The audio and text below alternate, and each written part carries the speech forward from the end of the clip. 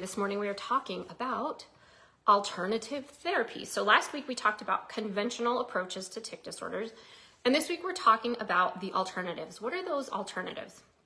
What are people looking at?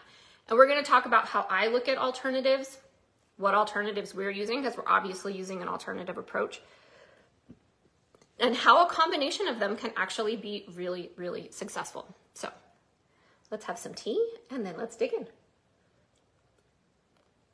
So last week we talked about one of the therapies was behavioral therapies, and some of you hear it known as CBIT, which is Comprehensive Behavioral Intervention for Tics. And it can be effective for managing tics. It is one of the things that is on the list of conventional, besides deep brain stimulation and prescription medication. So it is what I honestly consider an alternative. But when we are looking at things like CBIT, we are looking at the behavioral therapy. Parents need to understand that it does take a lot of time and dedication. And I've had many parents tell me it's not the best choice for little kids because it is so much time that you have to put into the process. And what it basically teaches is competing movements. So if your child feels like they need to jerk their neck, when you do CBIT, they're going to teach you, okay, well, instead of jerking your neck, move your finger instead. So it's a competing movement. This is what that CBIT is really looking at. But it takes a lot of focus and concentration. Most kids are going to a CBIT therapist several times a week, whether they're seeing them in person or online. And then they also have to go home and incorporate those kinds of behavioral therapies into their lives. So CBIT can be effective for older kids, not necessarily as effective for little kids just because it's so much work.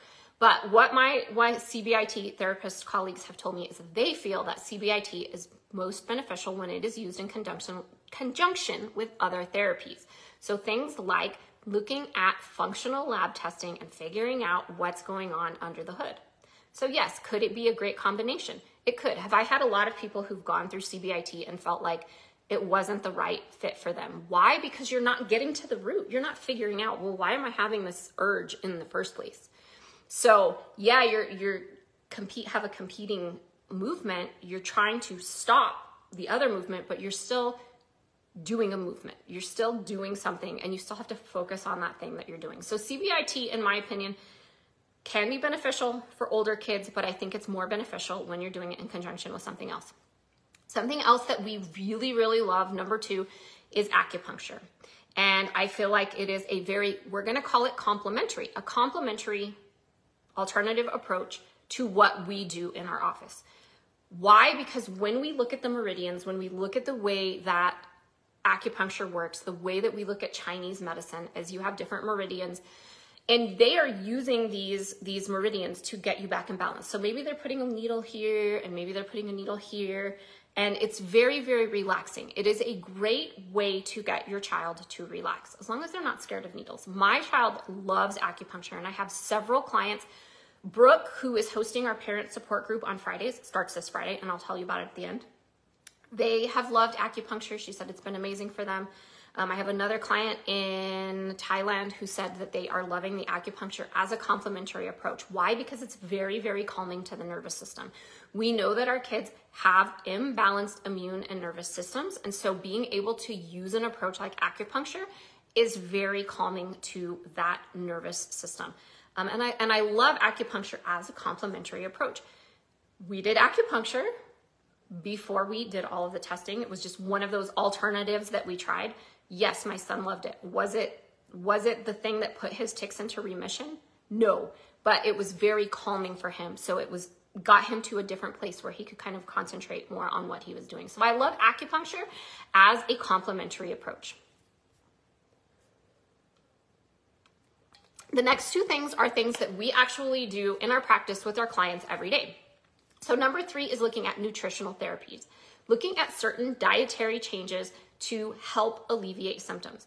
Does changing diet alleviate all symptoms? No. Why? Because our kids are in this perfect storm. And when we look at test results, and any of my clients who are watching can tell you this, it wasn't just one thing that we see on the tests. It's many things that we see on the test. And then we have to connect that back to what is going on in your child's life.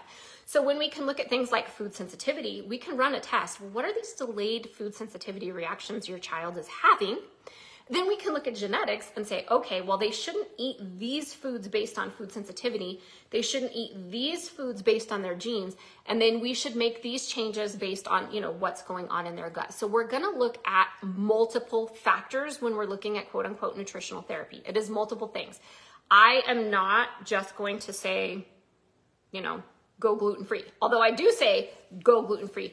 For everybody, it is a combination. It is not just gluten. It is wheat. It is dairy. It is eggs. It is grains, depending on what we're looking at. So we do a lot of nutritional therapy in my practice with clients as an alternative approach. Is it effective? Yes. I have a child in there who can tell you that things like gluten and dairy for him are some of the most impactful things for his tics. The other thing is sugar. He can tell you when he overdoes the sugar that he just doesn't feel well. So we know nutritional therapy is effective, and there's actually a really good study about going gluten-free and low sugar. We talked about it on a previous episode, but it was not accepted by the Tourette's Association because the Tourette's Association felt that there wasn't a big enough sample size. However, everybody in the study did see a huge increase in their symptoms. They didn't accept it because it wasn't a big enough amount of people. The other thing, number 4, that we're going to kind of look at, and something else that we use, is herbal supplementation. Yes, I do recommend a lot of herbal supplementation. It is not the same for everybody, because when we start to look at your gut, when we start to look at your genes, when we look at everything else that's going on with all of your testing, we can really look at what exactly supplements your child or you as an adult may need to help alleviate some symptoms. So there we have a combination of nutritional, then we have a combination of supplements, and I get all of my clients to the point where we do focus on genetic nutrition. And what does that mean? We are focusing on the nutrients that your genes need for you to have an optimal life. So yeah, we're using nutritional therapy. We're using herbal supplements. The other main thing we use is testing. We need to know what's going on under your hood. I also love, number 5, is mind-body techniques. You just heard me share a story about my son. And do you know what made the biggest difference? Mindset. Mindset makes the biggest difference. Because if I had said, it's too hard, I can't do this, I'm all alone, we would not be where we are today. But because I was like, I do not have a choice, I have to help this child, we have to make these changes, mindset made a difference. And so I love mind-body techniques. And it's not just mindset, but I love meditation, I love mindfulness, I love yoga. I have talked to many parents in the last week about, I do a lot of my own meditation. Every morning I meditate with Dr. Joe Dispenza. Why do I love Dr. Joe Dispenza? Because he has done a lot of research. I am a data junkie. I am a nerd for wanting to know the science behind it. And so he has taken rooms of 1,500 people, 2,000 people, the people that come to his conferences, and study them. And then he has some of the most comprehensive studies on meditation of anybody on the planet. And so he knows how important it is to do this meditation, to center yourself and to change your brainwaves. And you can do it with your kids. So I love Dr. Joe Dispenza's children's meditations. He has three kids meditations. Always start with the first one. Don't do the 2 walking meditations until your kid is a good meditator. But you can get the children's meditation. It's a laying meditation. You can lay in the bed with them. You can lay on the floor with them. You can put out your yoga mats. It's about 20 minutes of meditation. Don't worry if you can't get through the first 20 minutes. Do 5 minutes. Work up to 10 minutes. Work up to 15 minutes. Work up to 20 minutes. It is a really, really, really good way to calm the nervous system. It is a great way to change your brainwaves.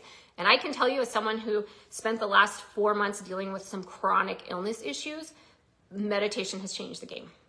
And I was really a good meditator previously, and I was like, gotta get back on the meditation train, and it's amazing, amazing, amazing. So if you're a parent looking for an alternative or complementary therapy, if you're a parent going through our program, Dr. Joe Dispenza, go to shop, go and get the children's meditation. Don't get the walking meditations. You're not ready for that. Start with that beginner meditation. They are really great ways to calm the nervous system and reduce the frequency and severity of tics.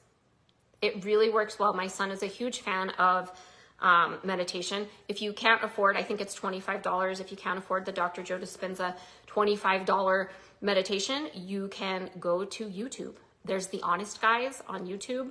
They've got 10-minute, 15-minute free meditations. Sometimes if I don't want to use my paid Dr. Joe Dispenza meditation, like this morning, I get on YouTube. I did a 35-minute Dr. Joe Dispenza meditation this morning, and it was on YouTube, and it was free, and it didn't cost me a darn thing. So your kids have the ability to meditate, and if you've never meditated, it's time, friend. You get it together, get your kids on board, and do some mind-body techniques. Love it. Okay, number 6 is occupational therapy. Yes, we have done occupational therapy. My son was diagnosed with sensory processing disorder. We were sent to occupational therapy. We were prescribed 12 sessions. And in the middle of the occupational therapy, what we are really doing with occupational therapy, before I get to the middle piece, is we are looking at how you can cope and have strategies for adapting to your environment. So how do you manage tics? It's not about reducing tics, it's how do you manage them. They use therapy pressure, they use sensory integration, they do some relaxation techniques as well. We did a lot of like swimming and cross-body stuff for the sensory processing. We got six sessions in. And the therapist called and said, hey, we're gonna go ahead and cancel the rest of your sessions.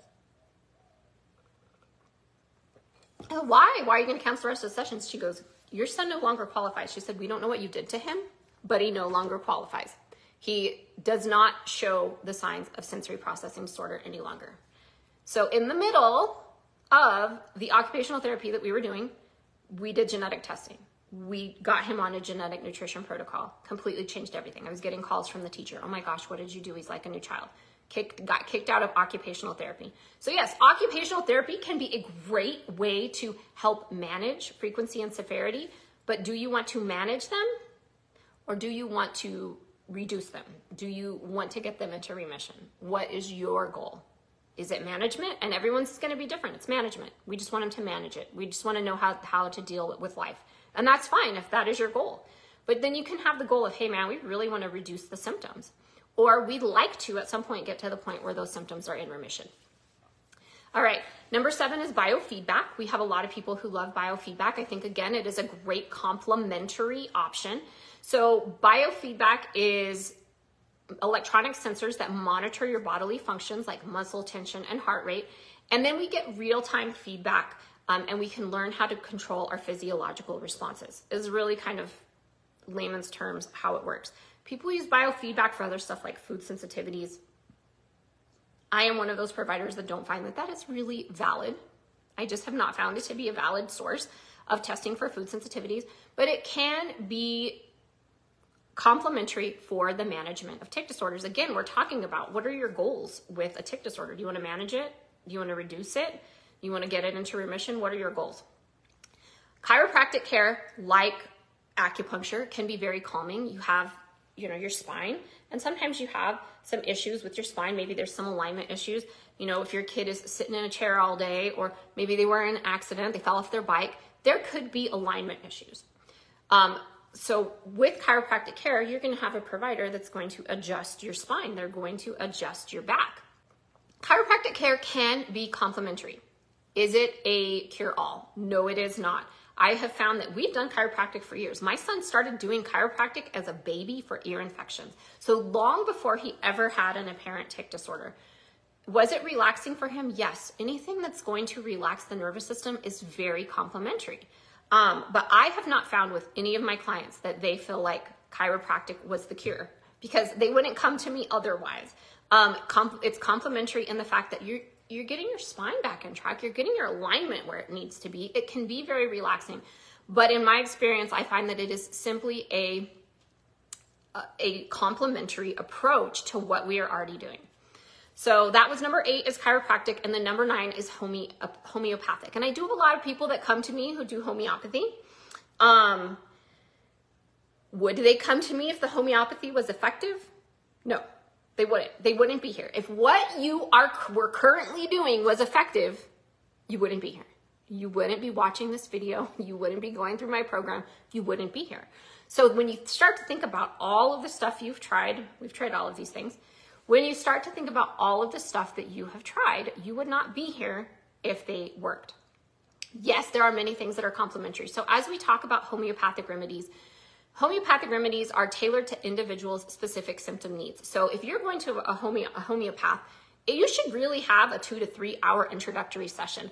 They should ask you the inside, outside, upside down of every symptom your child has ever had. Because they are not just going to say, oh, this is for tics. They are going to really start to analyze that data. So when you're doing homeopathy, you should have probably a 2 to 3 hour intake session with that provider. You have to remember that a lot of the homeopathic remedies contain lactose. That is the base, is lactose. If you have a child who has a dairy sensitivity, that may not be an option for you. Yes, there are lactose-free solutions. But basically, when we look at homeopathy, it is not what we do in my practice. So we're looking at alternative therapies, nutrition, diet, testing. We look at diet, rest, exercise, stress reduction, supplementation. Homeopathy is looking at like cures like, meaning, for example, you have arsenic poisoning. In homeopathy, they're going to give you a little teeny tiny tablet with a not even registerable amount of arsenic to get rid of your arsenic poisoning. It means homeopathy is like cures like. So they're going to give you something, for example, that would normally cause a tic to help with a tic. And they dilute them with water depending on like thousands of times. So depending on what your body needs.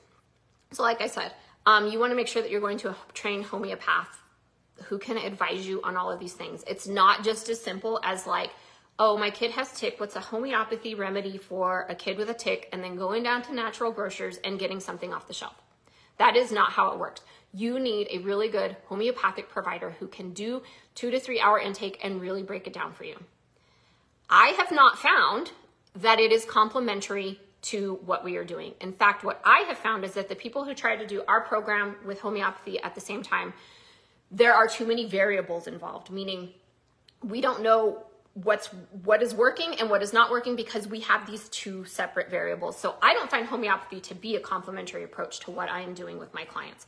And I really kind of tell people, like, I think you should pick one or the other and decide which one works for you.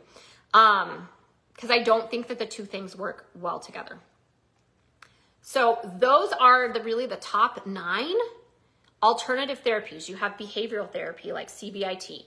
You have acupuncture. You have nutritional therapy. You have herbal supplements. You have mind-body techniques, occupational therapy, biofeedback, chiropractic care, and homeopathy. Those are really kind of the top alternative and or complementary therapies. I, as a holistic provider, holistic meaning looking at the connection of the whole body, do not feel like one of these outweighs the other. One of these is going to be your magical pill. For us, it is a combination of many things. This is why we use comprehensive neuroimmune analysis. This is why we are looking at that data in your body. What is going on under the hood? Your child's tics are like your check engine light. If your check engine light comes on, you're taking your car to the mechanic, right? It's the same thing with your child. Hey, they're having a tic. Oh, their check engine light is on. That should lead you to think, ooh, what's going on? What triggered that? Is it environment? Is it biological? Is it physical? Is it mental? What is happening in that process? This is where we use the testing. This is where we are looking at that data to figure out what's going on under the hood. Then we're comparing and contrasting, connecting the dots with your child's health history, and then we're able to come up with a plan, long-term and short-term goals. It is not an overnight approach. It is not an overnight approach. It is a lot of work. Just like I said at the beginning of this, it is a lot of work, and it is a lot of work that you're going to keep doing. That work becomes second nature. You're going to be like, okay, these are the recipes they like. These are the things they like. These are the things that we are going to do. It becomes second nature, and then they're going to get to be 17 or 18 and have a car. And they're going to do whatever the hell they want. But that being said, the process that we are doing is looking at all of the perfect storm in the body. We're not just using one approach. We're using many approaches.